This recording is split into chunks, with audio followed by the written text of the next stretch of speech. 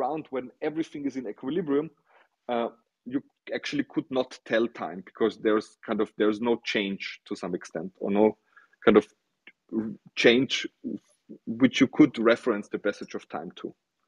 Yes. Paul, thank you so much for that insight, perspective, and that guidance. Your presence, leadership, and energy is so amazing. Thank you. Alexander, back to you, sir. Oh yeah, thanks, Jonathan. Yes, Paul. Yeah. So, Paul, I guess I have a question regarding I guess the definition problem of time. So you've referenced some baseline clockwork, um, and then you just defined the current time models as essentially being discretized. So I guess the question I have for you is, if I was to ask you to formalize time at the most fundamental level, um, what do you think that would be if we were to go beyond the concept of energy, for example, as an abstraction or an analogy?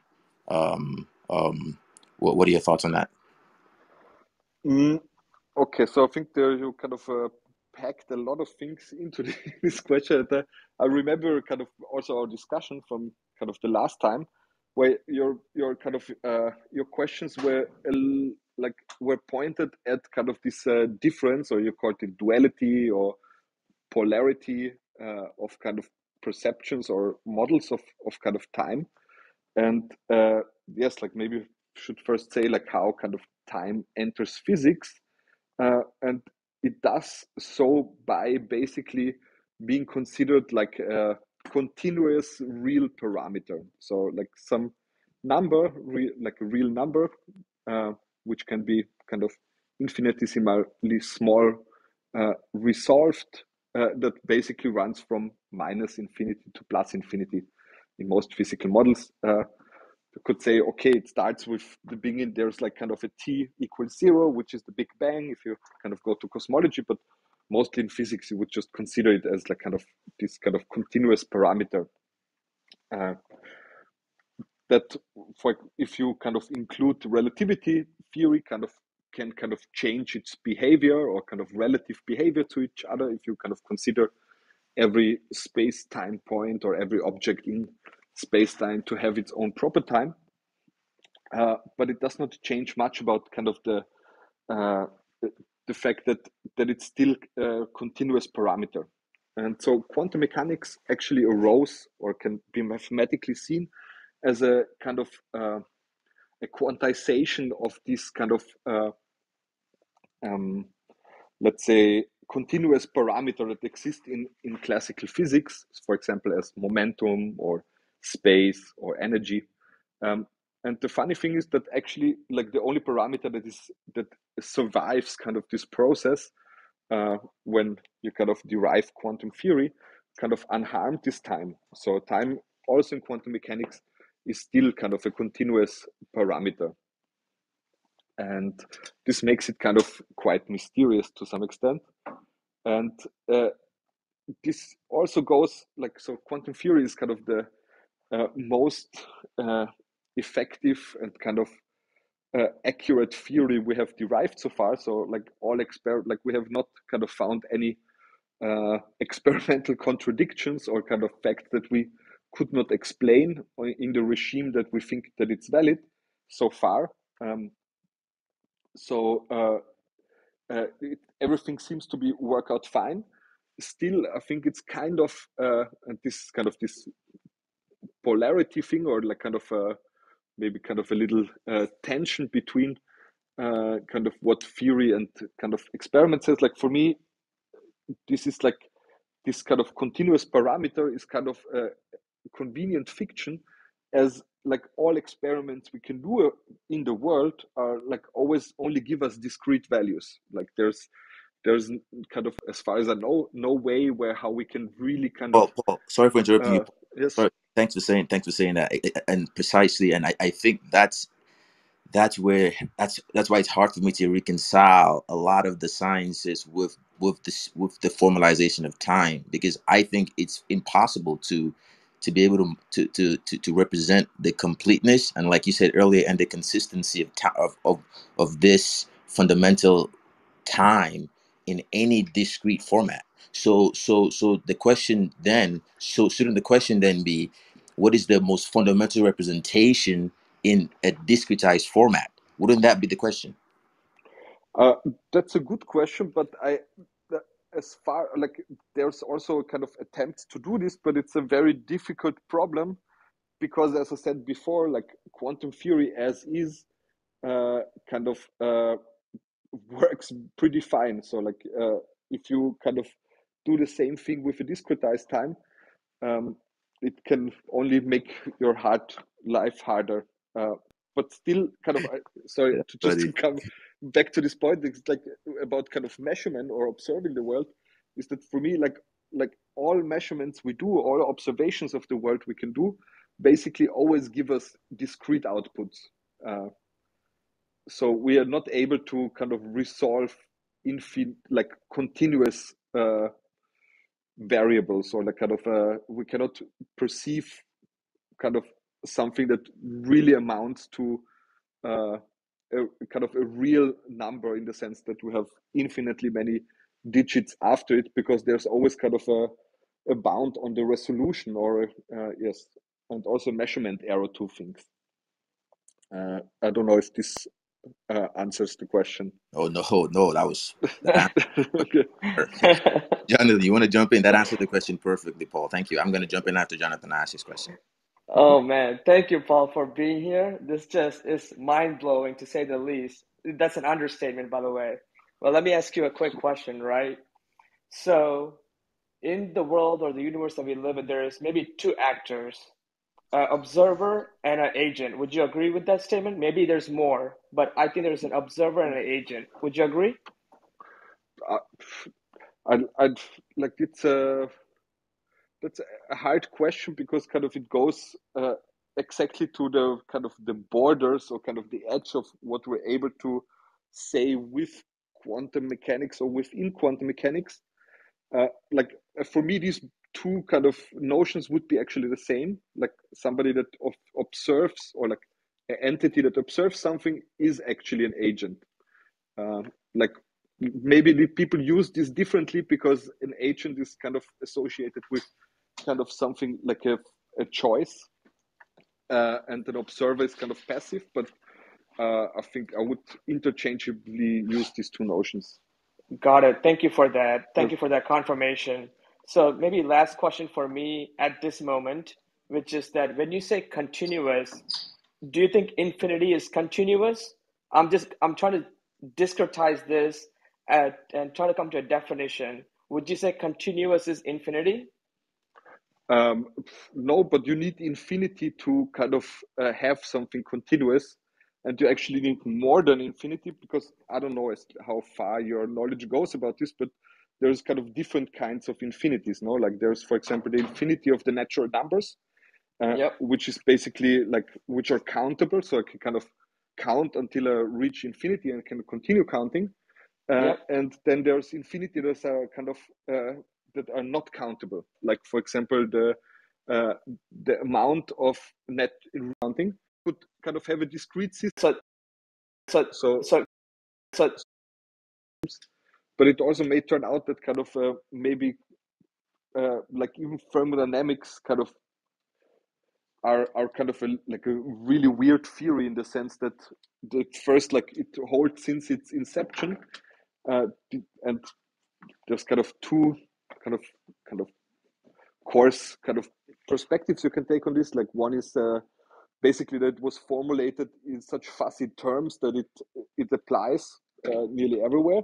And the second one is like, maybe there's kind of something that kind of underlies thermodynamic laws, which has to do, for example, with just kind of a logical facts or computational facts that lead to this behavior. Nicely said. So, okay, so you mentioned computation and Yes. logical. So the reason why I actually brought up brought up this fundamental formalization is because you talked about measurement time. You mentioned measurements quite a few times, and when I hear the word measurement in my head, I'm thinking if you're going to measure something, then this thing already existed or precedes its measurement. Would that be an accurate assumption?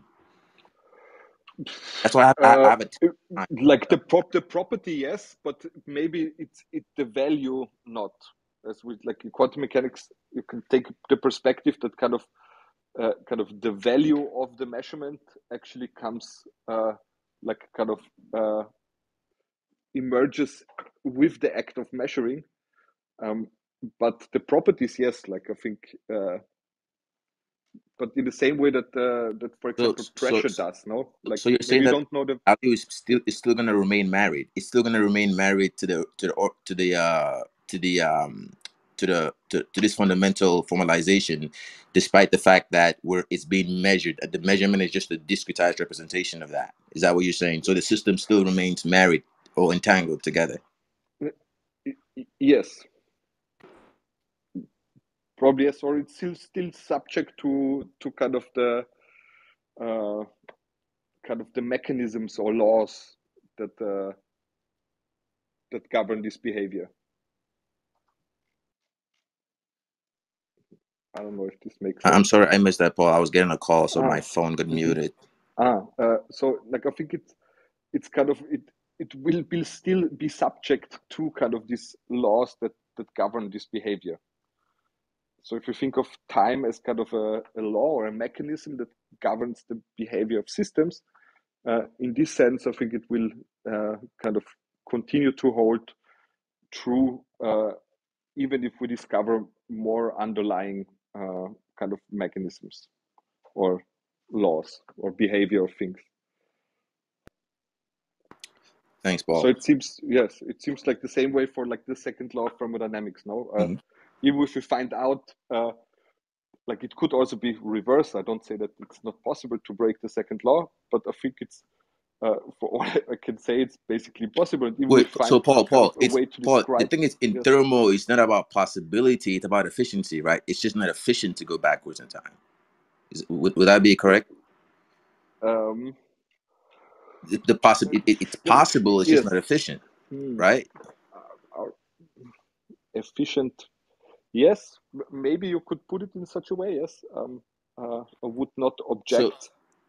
So from an efficiency perspective, right? Sorry, Paul. From efficiency perspective, can we then model that with complexity? If we're gonna if we can accept that efficiency is a good framework, right? Then can we then use complexity to model the same concept, and then use efficiency to understand the dynamics of that? So efficiency is like a very thermodynamic concept, no? Like you basically measure the ratio between in and output of energy or whatever resource you use. So or you could take it in a computational sense, but then it would just measure kind of the number of steps, kind of how this problem scales, and if it scales okay, you would say it's efficiently computable.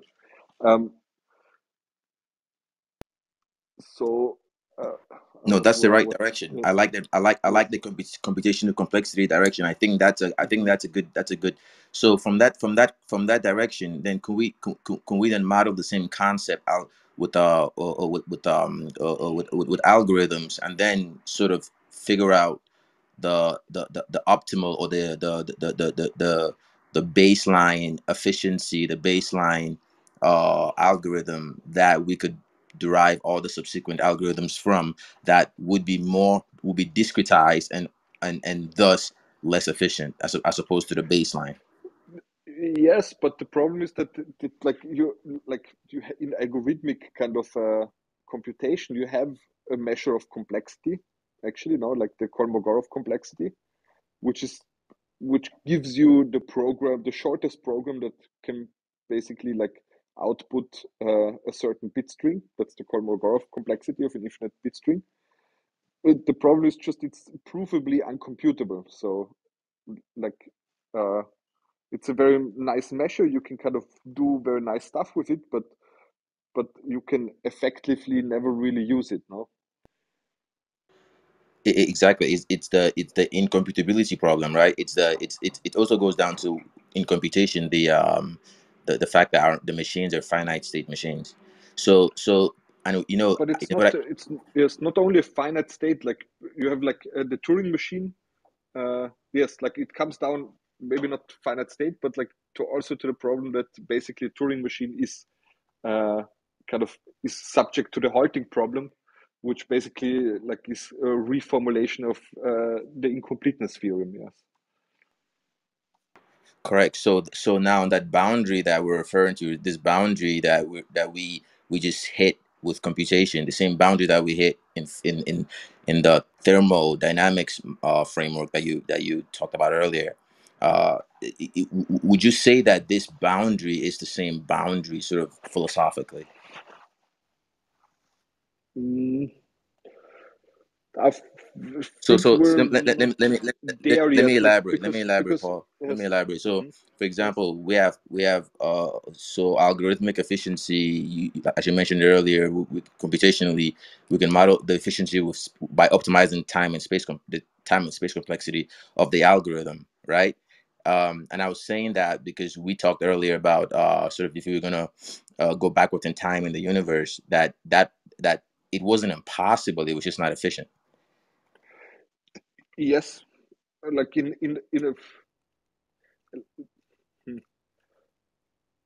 it depends on what kind of assumptions you make about the world. No, like if you think we live in a deterministic world, then actually this kind of backward forward doesn't make any sense at all. It only makes sense if you assume that you like kind of the world kind of has there was at least one random bit in the universe, and uh, kind of that kind of there are irreversible processes.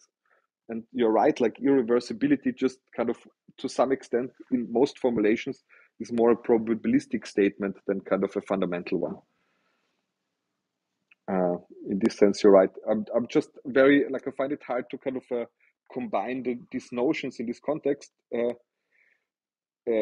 yes, because I don't see that they kind of apply to the same objects, kind of in the sense of mathematical objects or objects that that yes that exist in some theory. No, that's a valid point. That's a valid point. And I said that because I was looking at Turin and Goodell. They talked about the boundary that I'm referring to, and they approached this boundary from different perspectives. And Turing, like you mentioned, with the incomputability and the Houghton problem, is that there's a wall there. There's a wall in computation. There's a wall in physics. There's a wall that we keep knocking, and it's difficult to unlock what's on the other side of this door. And that's that's where it's very hard for me to reconcile that there's not something beyond that, right? And if there's something beyond that, is it a matter of access, or is it like what exactly is the issue that academia has to solve here? So yes, so but like of course you could just kind of speculate about kind of the existence of super Turing machines that basically can compute these things.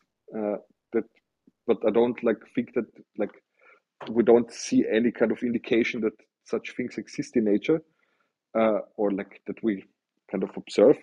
But on the other hand, I don't know. I would not describe it as a wall. I would rather like both problems kind of they don't give you a wall. They just say like within kind of a system of a certain size, like a kind of a Turing machine of kind of a certain size, or like a mathematical theory with a certain amount of axioms, you cannot express kind of all the things you want to do, or you cannot kind of compute the probability of a certain program to stop. But what you can always do is add one more, and that's this kind of wall thing that you describe. Is for me is actually kind of something that we try like it's not so much a wall, but like if you kind of follow down this path of just kind of including one more axiom or kind of adding like making your Turing machine a little bit bigger, you kind of end up in an infinite regression, and that's something normally people want to avoid when they do science, because it yes, basically never stops. Yes, so it's and Yeah, yes. so yeah, and that's I think that's where my problem lies. It's the reduction. The reduction requires, like you said, adding one more variable, adding one more variable, adding one more variable, and in a way, I feel as though that actually makes the system less efficient. So I don't know. What are your thoughts on that? If you kind of expand it, the, I'm, I'm sorry, like it's just hard for me Oh, to let kind me of let, let, let, think let me elaborate. Let of me yes, elaborate. efficiency in this Yeah. country. Yes. So for example, let's use data for example. The more Mm-hmm. data you have, the more efficient your predictions will be. If you do, if you, and if you make a prediction beyond the bounds of your data, then the predictions are gonna be likely more likely to be useless because you've gone beyond the bounds of the training data. So what I'm saying Yes, is but I that. would use in this sense it would be accuracy, like because like if you have enough data, then you can be accurate, and everything else that you probably would become inaccurate. Uh, Like I don't understand. the efficiency in this Yeah, sense would be can you repeat that, no, Paul? Sorry, because like can you repeat that? I didn't understand. so so in this sense, what you like were describing to me, I would not call efficiency, because efficiency would be for me, for example, how fast can you go through the data? That would be efficiency. If you have a lot of data and you make a prediction about something that you can predict with the data, it would be an accurate or kind of yes, like accuracy would be such a notion I would use in this sense, or precision. And if you try to predict something that is not included, then it would become inaccurate. But if you have the same amount of data and you can kind of chew through it or process it at the same kind of rate, it would like it's equally efficient. It's just that the result in one case is more likely to be correct rather than the process being inefficient.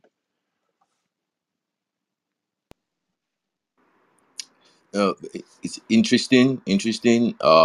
And this goes to the problem in deep learning and AI research.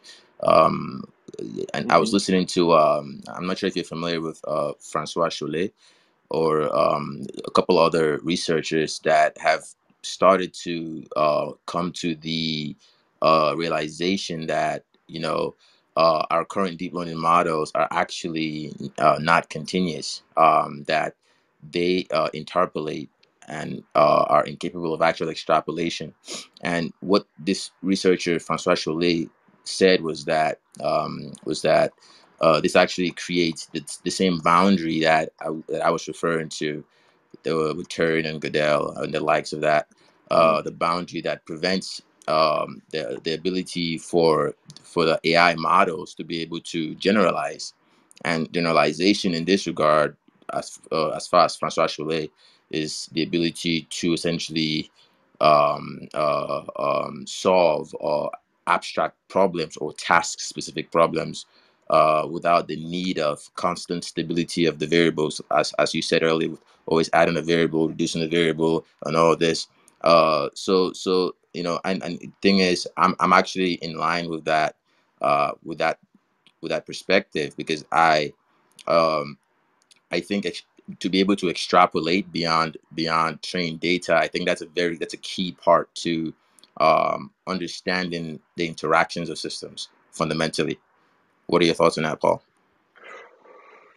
Uh, yes. So I don't know this guy, but um, I think this goes a little bit like of like it just would say that I can just opinionate on it rather than kind of give like more like an educated guess rather than but yeah, I think like for me, like yes, like all these machine learning algorithms and stuff, they're very powerful and they can do a lot of good things, but uh, they're also like they inherit the biases that we kind of have in the data, no? Like uh, um, I don't know if it's such a philosophical question, or if I never really thought so much about it in a philosophical way, rather in a kind of technical or limitations way. Yes. So probably you all know the story about the the first machine learning algorithms that basically, as a data set, use the Enron scandal emails. So most kind of text recognition programs and stuff like this are initially trained on like the conversation of white, rich, male, corrupt beings. But on a Paul, philosophical level, Paul, you know what's actually, I'm interesting, not. Paul? Yes, Sorry for yes. interrupting you, Paul, Tell but me. what's Yes. interesting is that I don't think we even have to get to the point of the individuals that are dealing with the data. I think the data itself is inherently incomplete. If we can agree on if we can invoke Gödel, invoke Turing, invoke Markov, I mean we can say that data is inherently not a complete representation of what we're attempting to model, right? Most definitely, yes.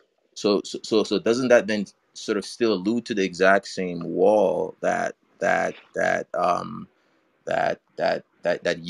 you're alluding to when you talked about the time and the inability to essentially get a hold of that reference point, that axiomatic time, to essentially be the North Star for all the other discretized representations of time?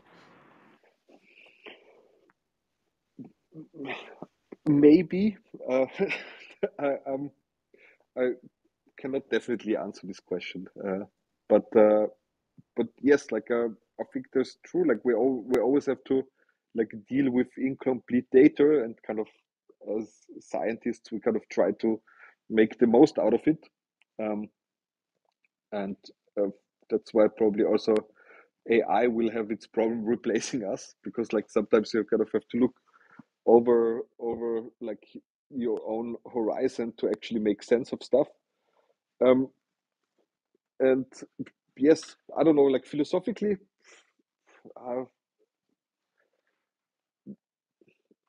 I don't know how to formulate this, but maybe you should go to kind of something. I don't know if you know the holographic principle, which would basically kind of to some extent contradict this. It's not something proven; it's something people assume. Uh, I think mostly in string theory, uh, but it's kind of that basically all information about a system is contained in its surface. I think it's more like a neat mathematical trick people use, and it did not lead to string theory to anything so far. So uh, yes, I'm happy to deal with the incomplete and the partial data I have about the world to try to make the most out of it. Yeah, yeah.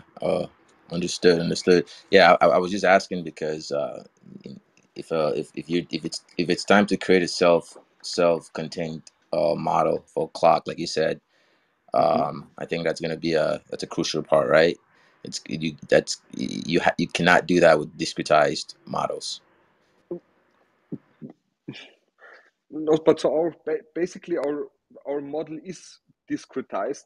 It's the only way, like kind of we kind of escape completely, kind of like, or staying operational in the sense that we can kind of also measure the behavior of our clocks, is to assume this kind of continuous background time. If this makes sense, but otherwise our model is completely kind of discrete in the sense that all energy states are kind of discrete energy states, and kind of the ticks, kind of the signal you get from this clock comes in discrete packages. Um, but yes, there's definitely kind of a tension uh, with that how people look at time measurement. I Paul, hope that makes for you, sense. Yes. uh, in your statement that you just said, what is background time? Can you define that for us, please? So this is basically like it's kind of local back. I would say like even Schrödinger time or local background time is basically kind of this the parameter under which kind of quantum systems evolve. So like given kind of the behavior of a system, which is modeled by a mathematical object called the Hamiltonian, if you let kind of this evolution of a quantum system run for a certain time, then you get to a different state, and kind of this time you let it run, that's what I would call kind of background time, or but it's something that's local, at least in quantum mechanics. And then a lot of problems are like not so much with special relativity but as soon as you combine it with general relativity, then problems arise. So in terms of quantum states that you just mentioned, is it kind of a simultaneous state, which you're considering a quantum state? No, quantum state is, in this sense, I just took kind of a mathematical object. It kind of lives in a complex Hilbert, like a complex vector space, instead of kind of a real one as classical variables do. And there's Got kind it. of subtle differences in the description. And you have like you can do more stuff, and it seems that kind of on a very kind of small scale, actually nature acts this way. Like it shows phenomena as such as entanglement. And yes.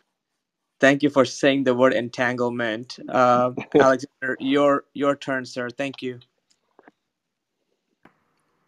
No, thank you. I just want to say I thank you for joining us today, Paul. I really appreciate that. You didn't have to do that, so I just want to say that.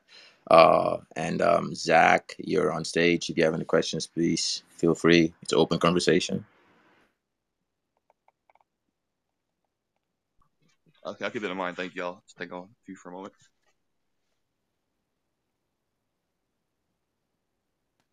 So, Paul, it just the last word that you said is entanglement, right? Mm-hmm. So, in terms of quantum entanglement, can you explain to us just for the room's purpose? And I know what quantum entanglement means, but can you just, in your own terms, define quantum entanglement and how it relates to time, essentially? I don't know how it relates to time, but I don't like you can like there's different kind of way, like there's ways. I would just say what it is for me first. Like it's basically like kind of the possibility of systems to share an overall global state. So it can have, for example, two parts or two systems, and instead of like even like each one being in a well-defined state, they can have an overall kind of well-defined state, while kind of having individually very kind of undefined, like not undefined, but very kind of like being in the most entropic state, which is basically that all out. If you kind of interrogate the system, then it will give you each outcome kind of basically randomly with a 50-50 chance. So yes, this for me is quantum entanglement, or like kind of the basis. And how it relates to time is it's something that we still don't know. In a sense, there's kind of this there's like a paper from the 80s which was written by Page and Wouters, so that's two physicists from the US, and they basically showed that kind of you could kind of use this phenomena of having an overall well-defined or like kind of definite state to kind of show that you could kind of, if you sit on one side of this, of like two entangled systems, of like one of an entangled system, and you look onto the other, you see an evolution, although you have like a static overall state. So it's kind of something like a and this was kind of like, it was kind of forgotten for a long time, and it kind of resurfaced or gained popularity the last years, and people did a lot of kind of research in this direction, and kind of now use it as a formalism, which they call Page-Wouters formalism. And yes, but it did not lead. It did lead to a lot of nice technical insights, and people generalized these things. But I think so far there's no kind of actual kind of experimental or things we can draw from this so far. Yes. Paul, what's the name of the theory called again? The two guys are Page, Uh-huh. and the other guy is Wooter. So that's Woo TTERS. Got it. Page That's one. Wooters. Genau. Yes, and you will see like there's like it was written in '83, and there's like very funny, like also a little bit annoying because they basically present this very nice result that works for two particles, and then they just add a paragraph where they say it's easily generalizable to like arbitrarily many particles, but it's actually a hard problem. And they also never wrote after this on the same topic, but people actually like 30 years afterwards managed to kind of derive nice results in this direction. Got it. They Thank you just so much. yes. Paul, so you mentioned that can you repeat the part where you said that when you stand and look back, there was a deformation? Can you rephrase? Can you repeat that? Okay, so basically the basic result of Page and Wooters, what they show is that you could kind of like have like an overall static state, which basically is kind of a time invariant global state of systems. But if you kind of look on a kind of local and marginal perspective, if you stand on one kind of part of this overall static state and you look onto the other one, then you actually see something like change or evolution. Okay. So Paul, wow, thanks for saying that.